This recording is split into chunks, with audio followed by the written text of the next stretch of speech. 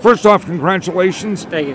And secondly, what was the strategy? What was the approach, and did it work as you'd planned?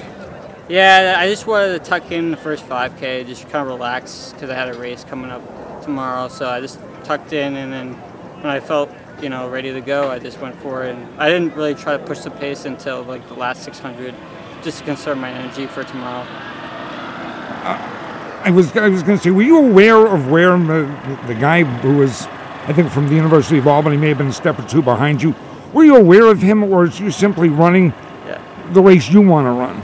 Yeah, I was aware of like the competitors. I just kind of just ran with them myself and just didn't really worry too much about what was going on. Just lap by lap, just stay comfortable.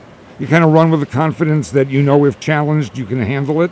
Yeah, definitely. I've done this for like 5 years now, so I'm pretty confident with everything I've been doing. I've done all the training, and I have the speed, so I knew I had it in the tank. Is it about endurance, or is it about speed? Yeah, it's about endurance and speed. You gotta be able to kick at the last 600, and I was able to kind of close a little bit harder the last 400 and stay relaxed, at the same time, because I didn't want to push it too hard because I have a race tomorrow. Is that speed something that has developed kind of over the years? Yeah, it's developed a little bit. I've never been much of a speedster, to be honest, but Gary puts us in 400 workouts, and we do a bunch of strides after runs and stuff. So, it's good to work on your weaknesses, because if you work on your weakness, you can become an even stronger runner. So. For you, we talked about distance runners having at some point to fight through the pain. In a race like that, was there a point you had to fight through the pain?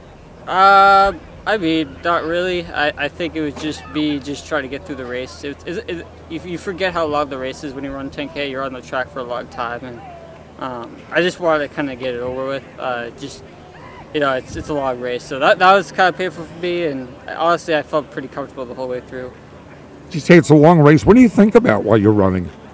I just think about trying to stay as comfortable and relaxed as possible, and maybe just enjoy the scenery around me, take it all in, and just have fun with it. I think we all had fun watching as well. Paul, thank you and congratulations. Yeah, thank you.